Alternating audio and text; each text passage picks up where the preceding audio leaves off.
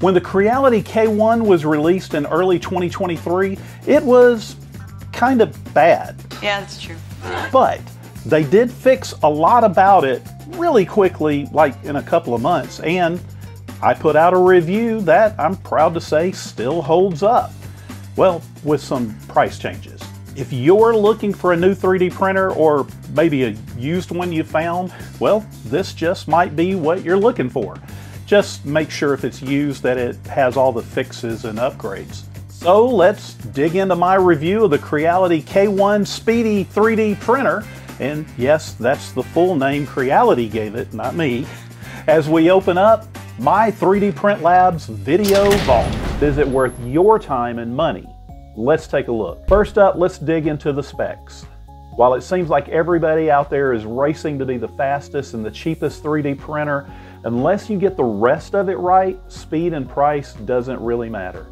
It's a Core XY machine with a max speed of 600 millimeters a second and with an acceleration speed of 20,000 millimeters a second squared. The K1 has the ability to jump to max speed in only 0.03 seconds.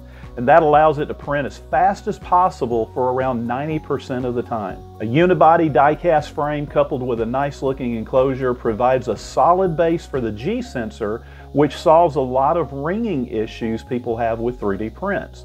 My only real problem with the enclosure is that when I'm viewing the camera, I can see right through the side and my computer is visible. While this might not be an issue for you, it's just worth noting because you might need to change the location of your printer. An easy one-tap self-test goes along with the hands-free auto-leveling to try to give you the best prints possible. Most filaments work great with the 32 millimeter cube per second max flow hot end, and that has a ceramic heater that allows printing at up to 200 degrees Celsius. It comes with a high precision flexible build plate and an auxiliary fan that does not have a filter on it, so you'll need to have a proper exhaust plan before printing ABS and other filaments like that. And should your power flicker or go out, as I've had happen a few times, the resume printing function works flawlessly. Early on, they offered an upgrade kit with a camera and a few other add-ons. The kit was only a few bucks, and I think it was in response to a number of issues they had with the machine. All of the current sales of the K1 have fixed their problems with the exception of the camera, which still is an optional add-on for around 30 bucks. The quality's HD with the ability to do time lapses. And getting to the time lapses is cumbersome. Every single file has to be downloaded and deleted one at a time, and regardless of how many files you export, you have to enter the path to your folder each time. Same goes for the onboard controller using a USB drive, just one file at a time. And if you can find it in the app, it's pretty much the same, although at least there you have a batch delete so you can get rid of all the files at one time if you're running low on space. One of the biggest early problems was the drag chain sliding over the top of the extruder and flipping that switch that disengages the gears. And that's one of the reasons for the new extruder in the upgrade kit. But they also implemented a fix that honestly should have been caught early on. They just reversed the direction the drag chain flexes. So now instead of flexing inward and flipping the switch, it flips outward and everything works perfectly. Something that can't be fixed though is the build plate size, at least not on the K1. Sitting at 220 by 220 by 250, it's on par with all the Ender 3s and comparable printers, at least on build size. I would have loved to have a larger build plate on the K1, and if that's a deal breaker for you, take a look at the K1 Max. It's got a 300 by 300 by 300, and that's a wonderful build size for a machine with these specs, and of course, you're going to pay a little bit more for it. In regards to loading filament, there's still some work to be done. Pushing the filament through the tube isn't an issue, but for some reason it's almost impossible for me to get the filament to go into the extruder properly. Wiggling the tube around works occasionally. I even tried printing a little add-on that fits over the end of the tube right up against the connector. It also works occasionally, but when none of that works, fortunately it's pretty easy to release the tube, push a little extra filament through and into the extruder, and then push the tube back into place. I also printed out these 270-degree hinges and swapped them out with my door hinges. This allows me to swing the door completely open, giving full access to the inside without feeling like I might break the door by pushing too hard.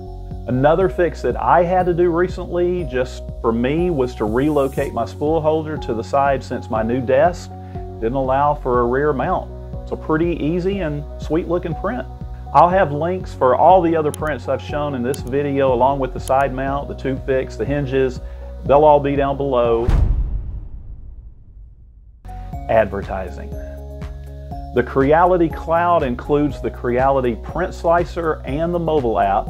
Both allow you to send prints to your printer remotely. And while that's great, and nowadays it's kind of expected, the whole thing is still to this day overloaded with advertising.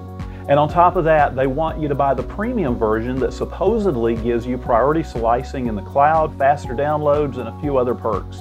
Fortunately, it comes with a year free, but I'm kind of scared to think about what it's going to be like when that goes away. For instance, opening the slicer on my computer, the first thing I see is a pop-up showing me a bunch of models I can buy. Also, the advanced settings in the slicer aren't all that obvious, but they're available on the right under Parameter Config and then under the Edit button.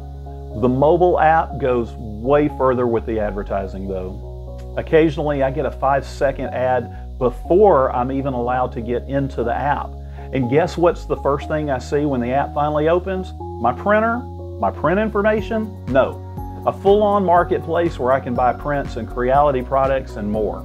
Even more frustrating is that you have to buy coins to spend on the prints, as if I'm in some microtransactional mobile game. This wasn't a video game. I know there's a large consumer market for that sort of thing, but I really don't think it works in the 3D printing space.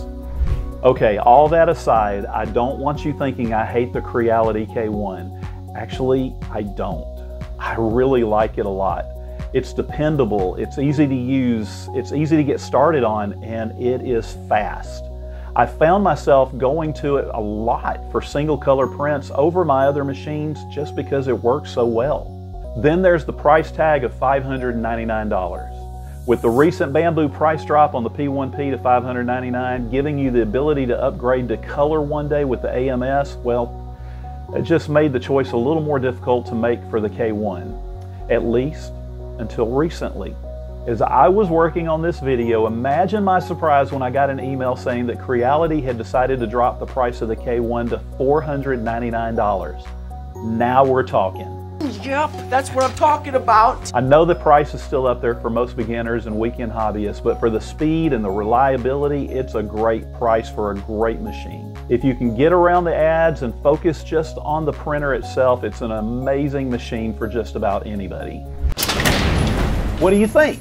Is the Creality K1 Speedy 3D printer worth taking a look at? I've had it for quite some time now, and while I may not use it every single day, I do keep a spool loaded up and ready to go for a lot of my single color prints.